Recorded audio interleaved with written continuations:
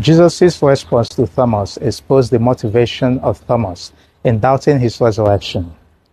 Rather than being motivated by awe and desire to meet the Lord, his focus was that he was not there when Jesus appeared. And so he gave conditions that must be met before he could believe that Jesus has resurrected. This calls our attention to what envy does to us. It makes us to take sorrow in the good that happened to the other. But here is the good news. God, in his love for our salvation, still desires that we encounter him and come to faith and proclaim him as our Lord and Savior. We who have not seen Jesus but believe in him are blessed. We are blessed to believe in him and in his true presence in the blessed sacrament.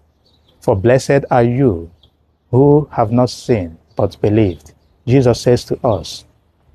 So the gospel does not encourage us to act like Thomas by doubting, but to pay attention to our motivations, whether it is born of sincere desire to know God, because he never fails to attend to a heart that seeks him with sincerity and love.